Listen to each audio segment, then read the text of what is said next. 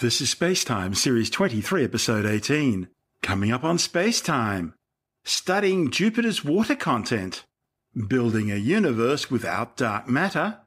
And exactly where are we at now over the idea of life on Mars? All that and more coming up on SpaceTime. Welcome to SpaceTime with Stuart Gary.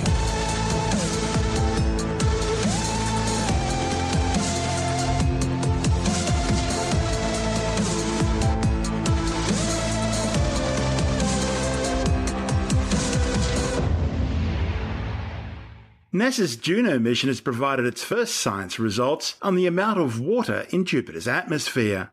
The findings, reported in the journal Nature Astronomy, estimate that the water molecules around the Jovian equator make up about 0.25% of all the molecules in Jupiter's atmosphere. Surprisingly, almost 3 times that of the Sun.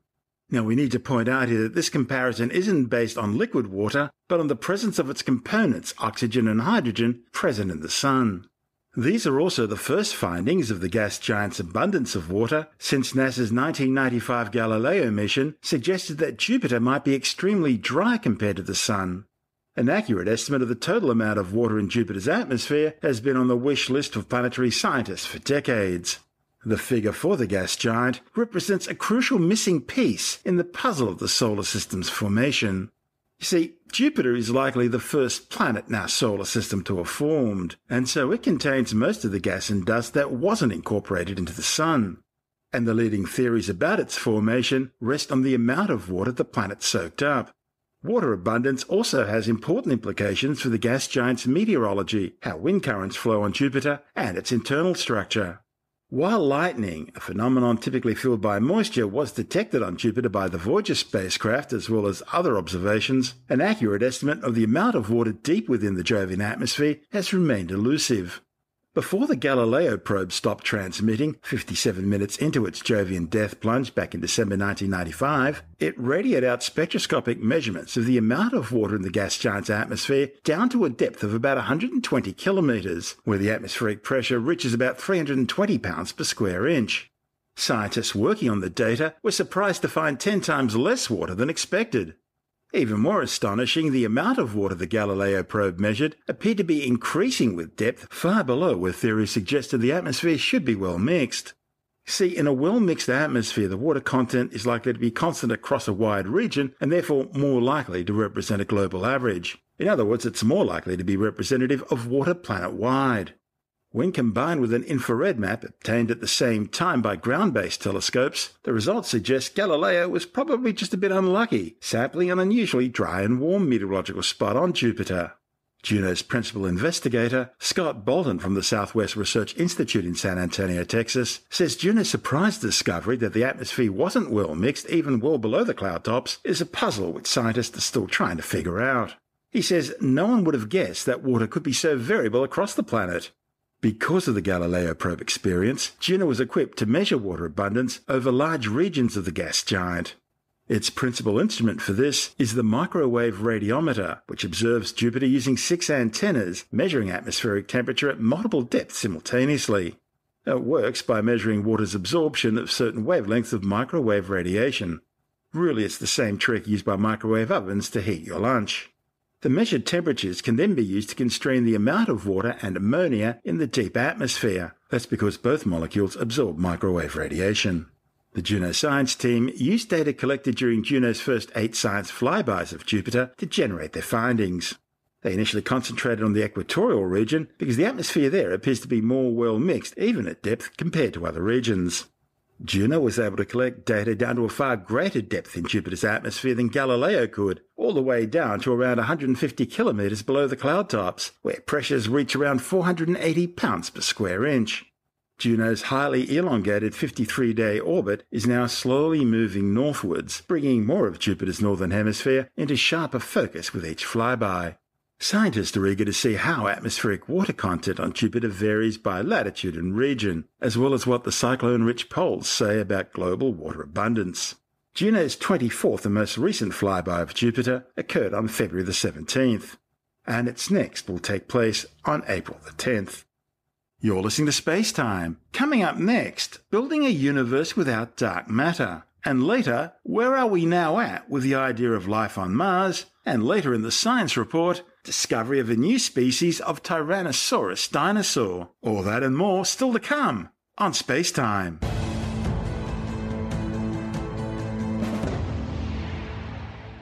Scientists have for the first time replicated a functioning universe without using dark matter.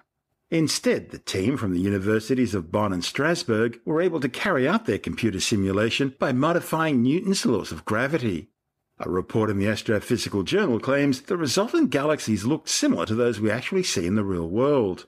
And this is all really interesting. You see, cosmologists have always assumed that matter wasn't distributed entirely evenly after the Big Bang 13.82 billion years ago. That's because images of the cosmic microwave background radiation, a sort of first ever snapshot of the early universe when it had cooled enough for the first atoms to form some 380,000 years after the Big Bang, show areas of higher and lower densities. The denser places attracted more and more matter from their surroundings due to their stronger gravitational forces. And over the course of billions of years, these accumulations of gas eventually formed the galaxies we see today. An important ingredient for this hypothesis to work is dark matter. Now, scientists have no idea what dark matter is. They can't see it, but they can see its interactions with normal matter. For instance, stars orbiting around galaxies are often moving so fast that theoretically they should actually be flung out of the galaxies. But they're not, which means there's a lot more gravity in these galaxies than what appears to be there, and that missing matter is what we call dark matter. Now, based on these and other observations, astronomers have calculated that dark matter must make up about 80% of all the mass of the universe. That's really a bit disconcerting when you think about it. I mean, here are all these scientists thinking they've got a pretty good handle on what the universe is all about, and all of a sudden they find out that they're actually missing 4/5 of what they think's there. Dark matter is said to be responsible for that initial uneven distribution of mass in the initial moments after the Big Bang, which is seen in the cosmic microwave background radiation, and which led to the agglomeration of the gas. On the other hand, despite lots of searches, there is still no direct proof of its existence. And now some physicists are starting to suspect that could be because it doesn't exist.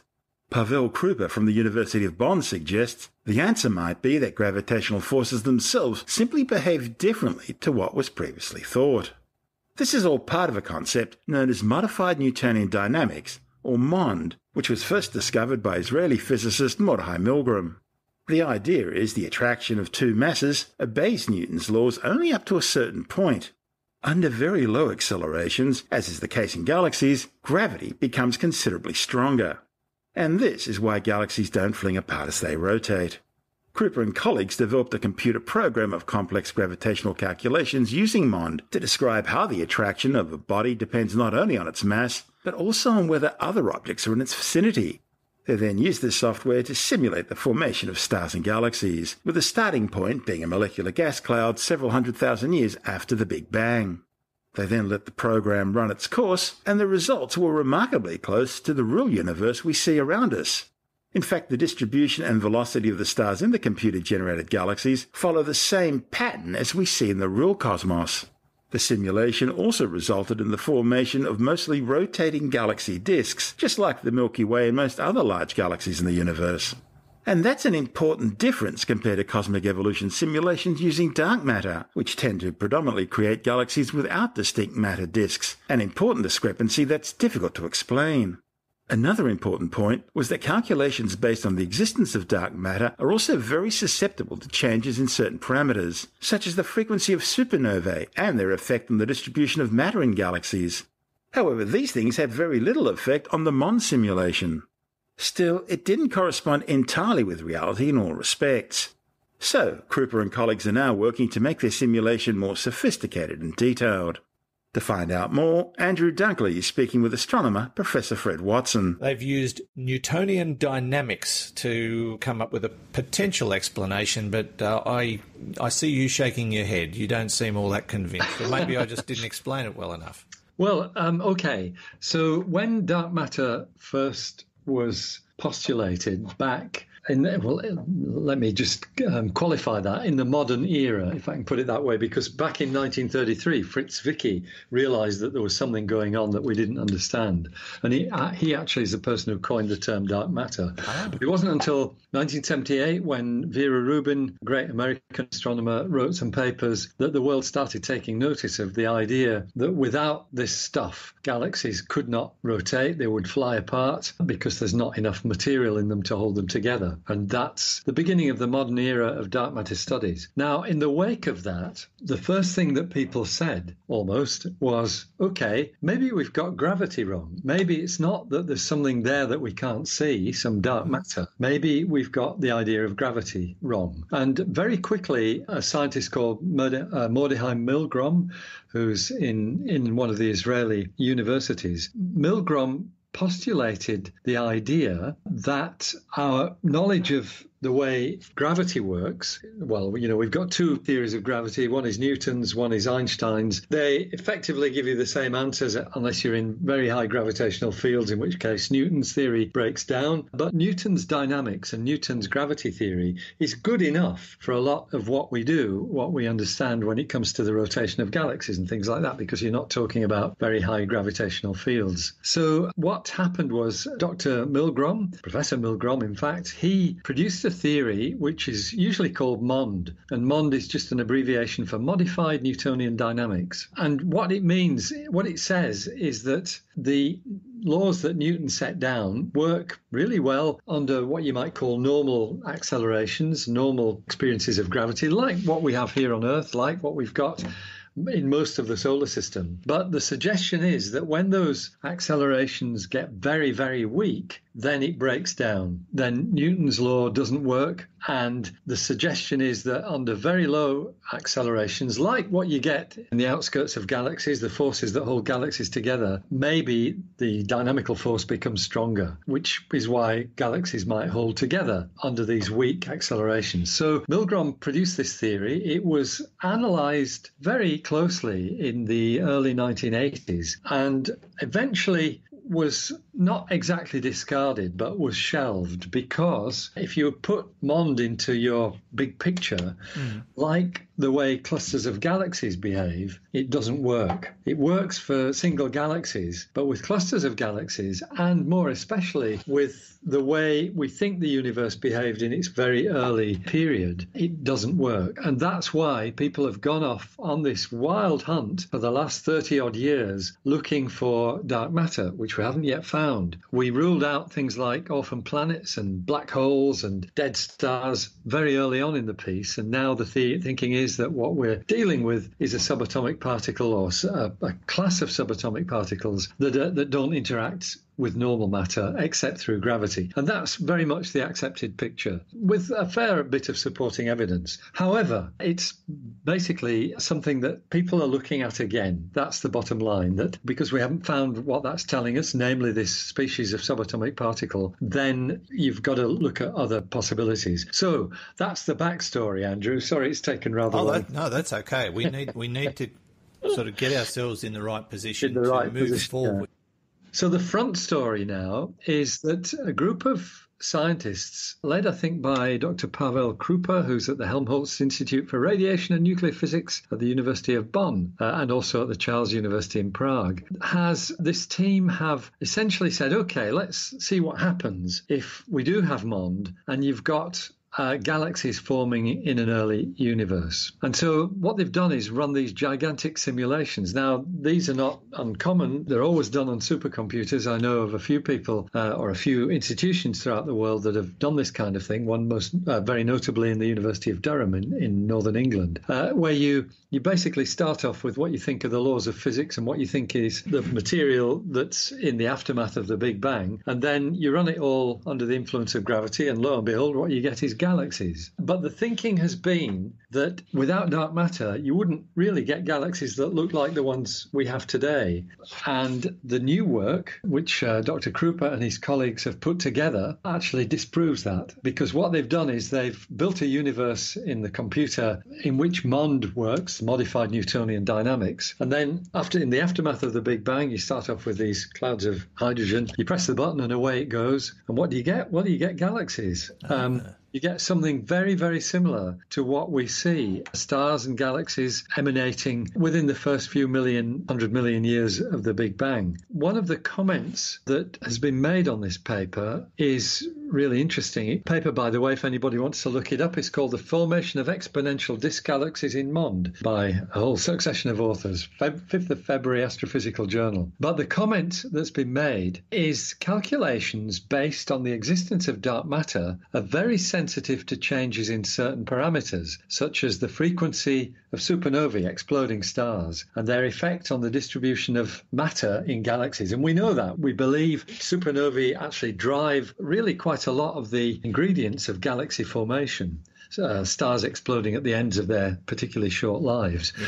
But what they say is that in the MOND simulation, these factors hardly played a role. So that's really quite interesting that MOND actually, looks a little bit more stable in these simulations than the dark matter models. However, they do make the point that the simulation is only a first step. They've really made very simple assumptions about the distribution of matter in the young universe. And what Professor Krupa says is we now have to repeat the calculations and include more complex influencing factors, and then we will see if the MOND theory actually explains reality. So what they're saying is that this work is really just a starting point, and that they want to put in some more parameters that perhaps more closely match conditions in the infant universe and see whether we still get galaxies like the ones that have been produced by this simulation. It's really interesting stuff, and I kind of applaud it in a way, because even though MOND does not look like the answer to the problem of dark matter, it's still worth exploring to see what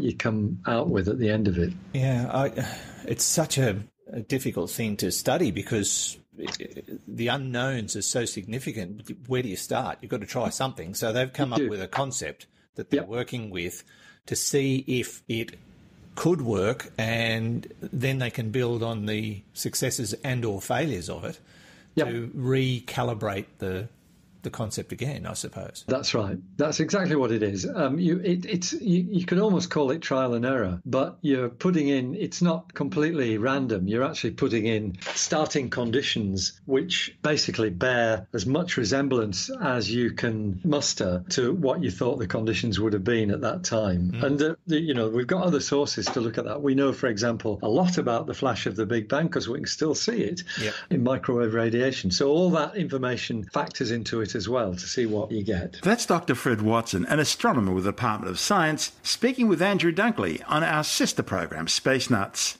And this is Space Time. I'm Stuart Gary. Still to come, we look for the latest in the search for life on Mars, and later in the science report, more evidence linking whale strandings to the use of military sonar. All that and more still to come on Space Time.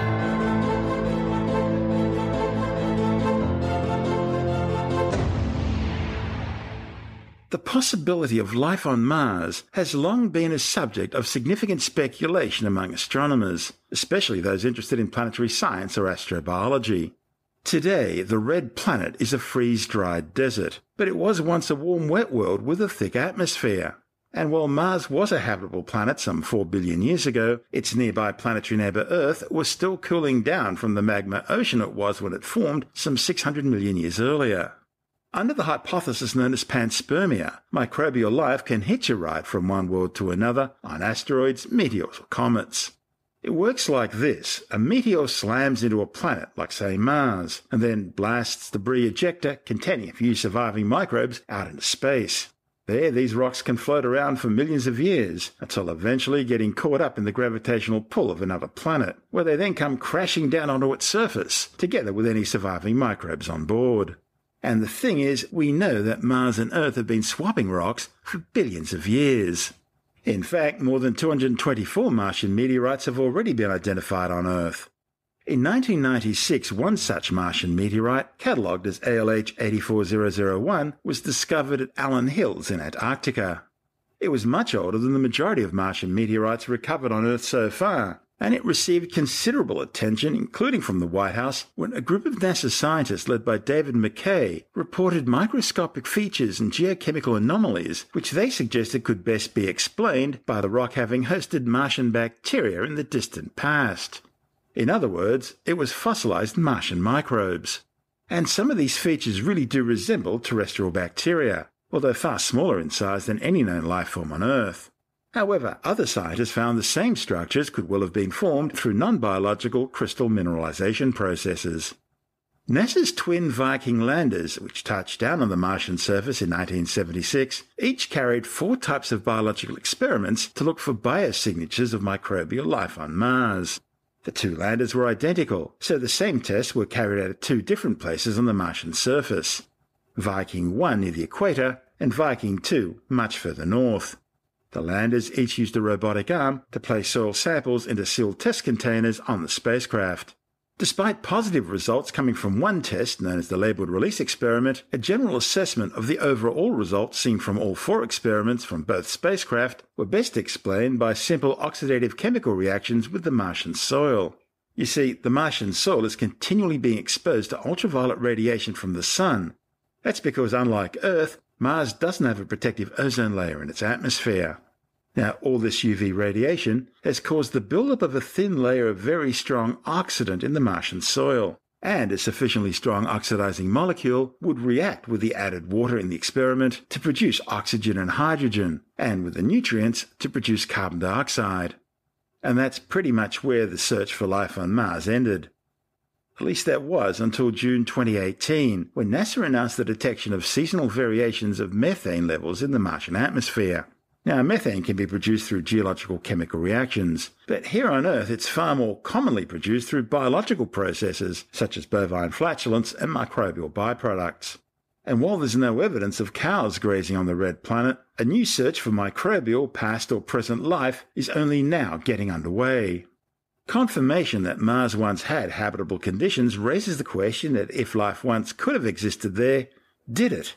The chances of life on Mars is one of the features in this month's issue of Australian Sky and Telescope magazine, which has now hit the newsstands.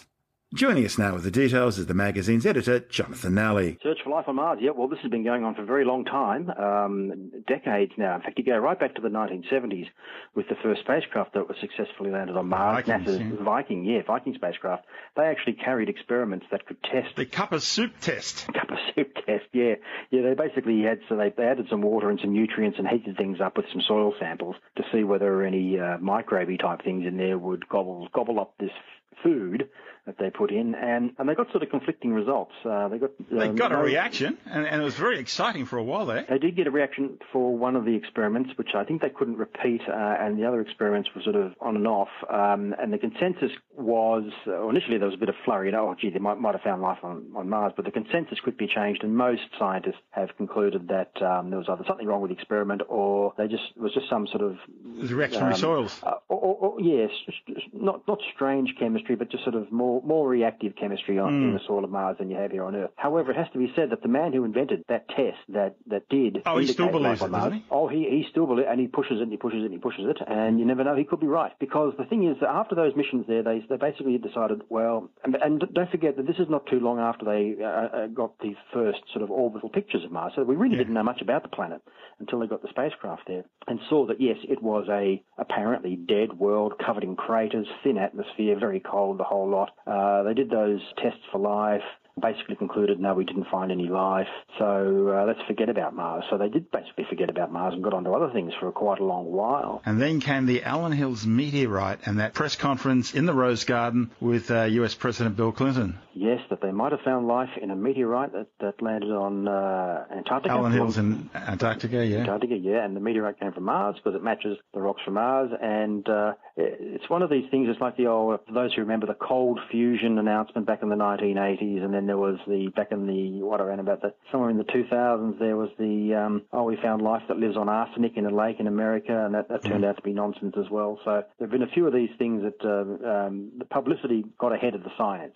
The one thing that really has changed over the years and changed people's ideas about the possibility of life on somewhere like Mars or even the moons of Jupiter is the knowledge that here on Earth, life has been found in places originally thought impossible, even as recently as 30, 40, 50 years ago. So you have life at the bottom of the oceans where there's no ready oxygen. This life doesn't live on oxygen.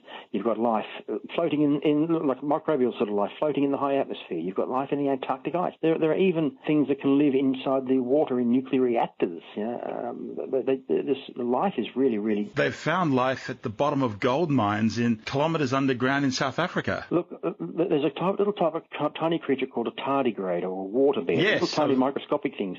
And they took some of these up into space and did an experiment. They shoved them outside in the vacuum of space for 10 days, brought them back to Earth, still alive, and some of them reproduced. So life is really hardy. It can live in places that it used to be thought it couldn't.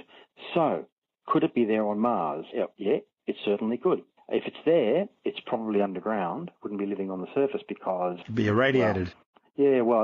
Having just said that life is a lot harder than we think, the surface is not a really good place because of all the ultraviolet light from the sun and cosmic rays and things. But yeah, underground there could be lots of deep, hot biosphere. We have a deep hot biosphere here. Well, Mars used to be a warm, wet world. It was so until about 4 billion years ago when the core solidified and mostly solidified, and that allowed the planet's magnetosphere to disappear slowly, and that allowed the sun to blow away most of Mars's atmosphere, and that's sort of what we're left with now. Yeah, it got really cold. Then it got really cold, yes. So there could be a deep hot biosphere on Mars because we have a deep hot biosphere here on Earth. I've seen it suggested, I don't know, you can't really do the sums on this, but someone has suggested that if you added up the mass of all the life that lives underground on Earth, we're not talking about burrowing animals, we're talking about microbes and things, going kilometres down, it could actually weigh more than all the life that lives on the surface of the planet. So who knows? Anyway, we talk about the Martian underground in the February-March issue of Australian Sky and Telescope magazine. Really interesting stuff. So check that out if you're interested in life on other planets. That's Jonathan Nally, the editor of Australian Sky and Telescope magazine. And this is Space Time. I'm Stuart Gary.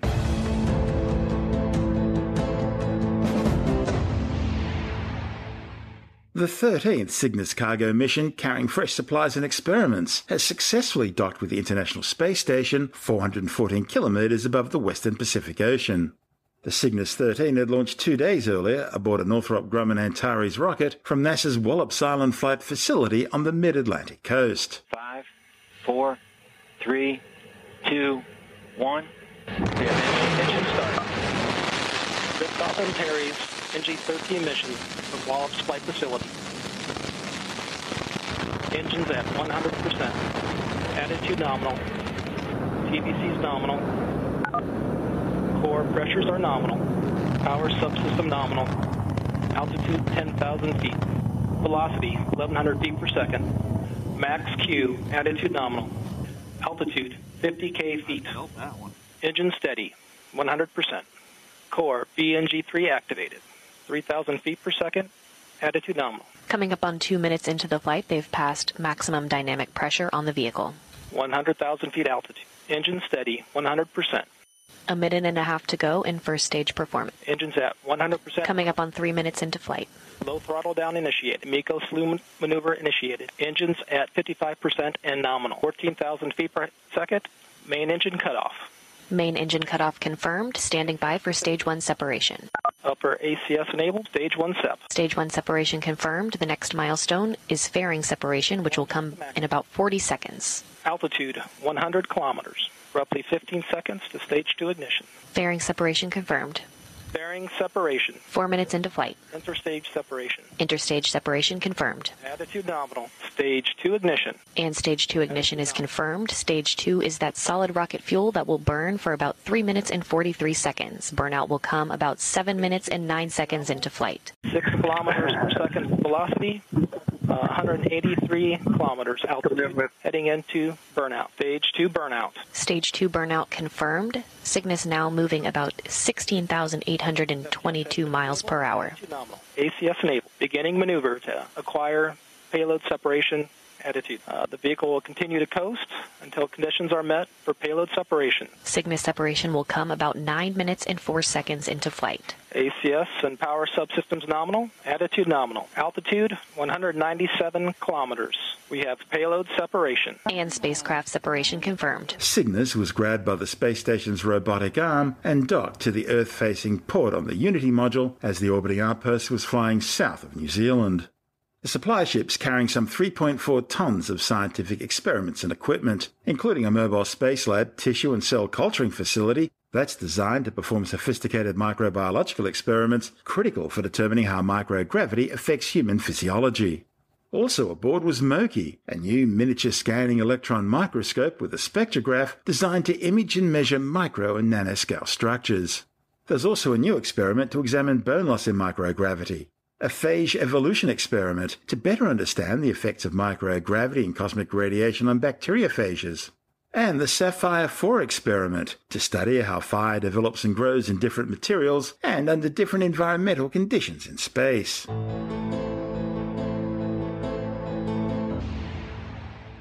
And time now to take another brief look at some of the other stories making news in science this week with a science report. A new study warns that ice loss in Antarctica could contribute another 58 centimetres to sea level rise this century, becoming a major risk for those living near the coast. The findings are based on a report in the journal Earth System Dynamics, which carried out detailed projections on the likely effects of global warming based on current rates of temperature increase. Scientists found that Antarctica's contribution to future sea level rise was likely to be between 6 and 58 centimetres before the turn of the century. The authors say that while the potential range is large, if global warming is limited to an increase of just 2 degrees, that range narrows to between 4 and 37 centimetres. A new study has found that eating a Mediterranean diet for a year boosts the type of gut bacteria linked to healthy aging, while at the same time reducing those bugs associated with harmful inflammation in older people. A report in the journal Gut analysed the intestinal microbiome of more than 600 people aged between 65 and 79, both before and after 12 months of either eating their usual diet or consuming a pure Mediterranean diet, which is rich in fruits and nuts, vegetables, legumes, olive oil and fish, and low in red meat and saturated fats. The findings support the idea that simply improving your day-to-day diet can change gut bacteria, which in turn has the potential to promote healthier aging. Paleontologists have discovered a new species of tyrannosaur dinosaur at a dig site in Alberta. The giant meat-eating theropod, which has been named Thanatothuristis degrutorum, was identified from a partial skull and upper and lower jawbones. A report in the journal Cretaceous Research claims that, based on the finds, the newly identified species would have been around 8 metres long. It was discovered in 79.5 million year old Cretaceous period strata, filling a gap in science's understanding of tyrannosaur evolution. Scientists have identified more evidence linking whale strandings to the use of military sonar. A report in the Proceedings of the Royal Society B examined an incidence of submarine tracking military sonar and documented whale strandings near the Marinara Archipelago in the western Pacific Ocean. The authors found about half of all the strandings, 4 out of 8, occurred within 6 days of the naval anti-submarine operations. The study supports the theory that naval sonar adversely affects whale navigation. Well, it's now official. Research has shown that junk food really can mess with your brain. The findings, reported in the Journal of the Royal Society Open Science, are based on researchers who fed lean, healthy young people a Western-style junk food diet of waffles, milkshakes and fast food for a week. Boy, where can I sign up? Now, compared to those on a controlled diet, the authors found that after just 1 week, participants suffered impaired function of the hippocampus, that's the area of the brain that supports memory and appetite. And this caused them to experience a greater desire to eat junk food even when they were full. The authors say the hippocampus normally suppresses the urge for more food when you're full, but the junk food diet seems to undermine the self-control by increasing desire. Well, it seems despite all the warnings, there are lots of people out there that still believe the fake news they read online without bothering to check the validity of the story or its source. A new study has found far-reaching conspiracies between governments and medical communities, and the idea of ditching common medical treatments of life-threatening diseases for unproven cures are still all the rage for an ever more gullible public.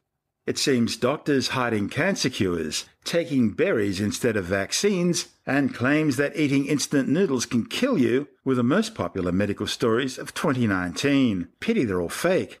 Tim Mendham from Australian Skeptics says the 50 most popular fake health stories got over 12 million shares, mostly on Facebook. Clearly a font of all knowledge. What people should consider when they're looking at a particular claim, supposedly scientific claim. Now, the differentiation between science and pseudoscience is that science follows a process called the scientific method amongst various processes, and pseudoscience doesn't. And the big difference comes down to how much they use these particular criteria to show whether they're reputable or not. A number of these things are things you should be looking out for. None of them are perfect. There are certainly loopholes in most of them. But if you have one after the other, after the other, after the other, it should give you more confidence that what you're looking at, a particular claim, is genuine. The first is that it's published in a reputable journal and therefore peer-reviewed by independent researchers who should know what they're talking about. Not every journal is reputable. There's a lot of shonky journals out there that don't do any proper peer review. Even in some noted journals have had errors where they publish things and they turn out to be lacking in good scientific rigour. The classic one, Andrew Wakefield's scare tactics of measles causing autism, was published in the Lancet,